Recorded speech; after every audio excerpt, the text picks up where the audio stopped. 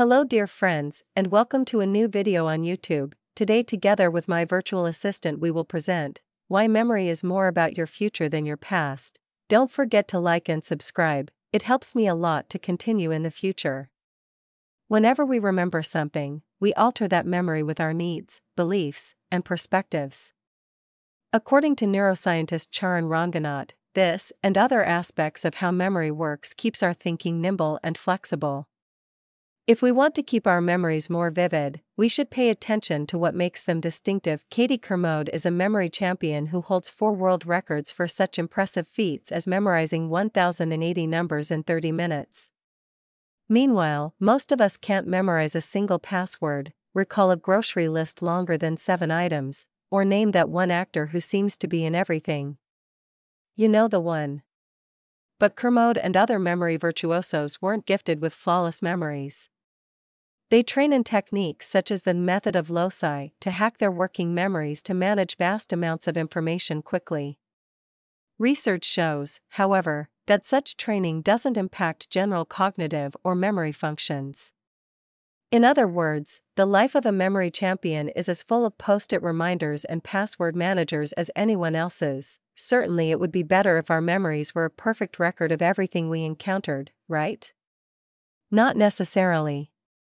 According to Charan Ranganathan, neuroscientist and the author of Why We Remember, humans evolved the memory system we did because it helps us stay attentive to what is important. Big Think recently spoke with Ranganathan to discuss how memories form, how they help keep our thinking quick, and what we can do to connect more with the memories that matter most to us. Big Think, what's wrong with the common assumption that memory is a recording stored in the brain? Ranganathan, although it's understandable that so many have that assumption, there are a few things off with it. The first thing is that we're supposed to remember everything. The second is that when we remember, it's an exact replay of what happened.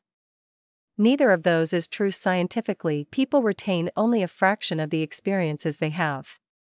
That's true of everyone I know of who has been quantitatively studied. People also embellish their memories. They can distort them, they can make inferences. I always say my phone has a photographic memory. I store lots of photos on it, I rarely go back to them, and if I want a particular one, I spend a long time searching for it.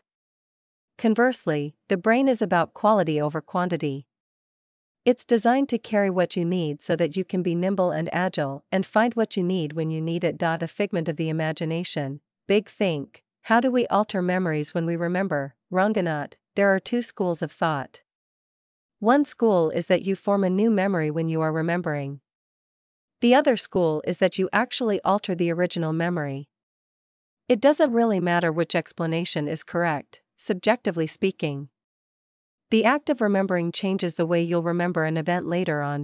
In neurobiology, people talk about a phenomenon called reconsolidation. After a memory is activated, there are all of these chemical changes that effectively make the memory more vulnerable. That is, the connections between the neurons that help bring that memory to life become a bit unstable. Things can happen that can alter that memory at that point. We can see this when remembering past events. When we tell the same memory over and over, it becomes less detailed and more rote. It reflects a kind of story rather than a reimagining of what happened. Big Think, how does imagination play a part in memory embellishment? Ranganathan, a memory is not only the things we saw and heard, it's also our thoughts and our feelings. That means that when you remember something, it's not just what happened. It reflects your interpretation of what happened. For instance, if you're tired of work, you might remember a beach vacation and think, that was so great.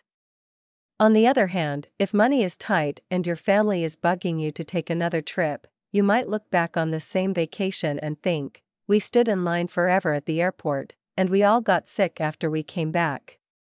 Both are true, but the way we imagine it can be very different depending on your goals, perspectives, and beliefs, through no fault of one's own memory. Big Think, so, can our memories be described as faulty? Ranganathan, if the goal was to store everything in some mental vault, then from that perspective, memory is faulty.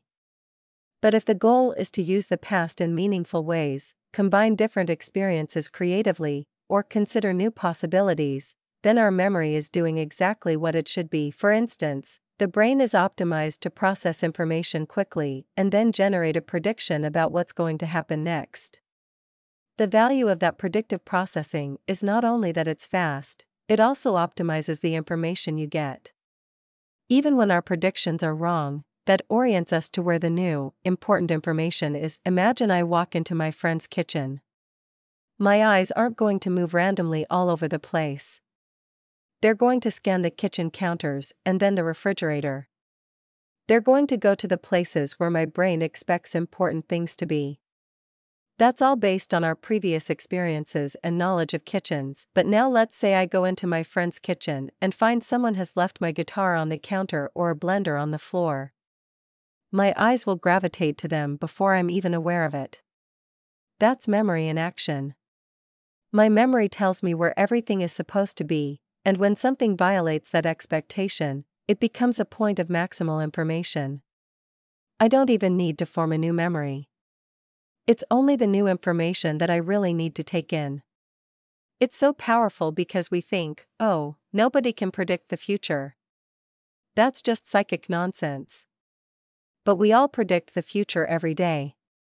Sure, sometimes we're better at it than other times, but we are pretty good at it, and that's what memory is all about, keeping memory in the picture. Big think, what should we expect from our memories, and how can we get the most out of them? Ranganat, we can expect that our memories can be fragmentary, and they're definitely going to be incomplete.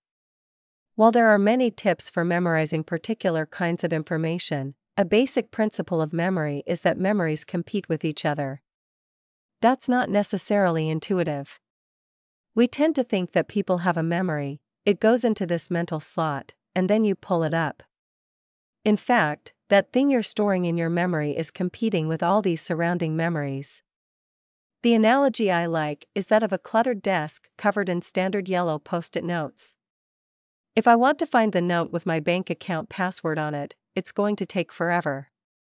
On the other hand, if I wrote the password on a hot pink or fluorescent green post-it, it's easy to locate because it's different from everything else. So, the principle for having something be memorable is to attend to what's distinctive about it.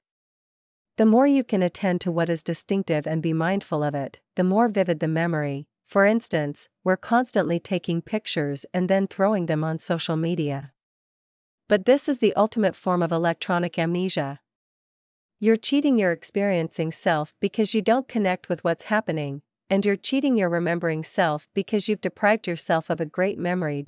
So, instead of taking pictures of every moment of your vacation, pay attention to what makes a particular moment distinctive. Ask yourself, what is going to be most memorable in each picture I take? How can I compose the picture to focus on the vivid details that will bring me back to this time and place? That's when pictures become valuable, when they force you to pay attention to the things that are important to you in that moment. Big think, anything you'd like to add? Ranganat, I would like people to change their expectations about what their memory is and should be for.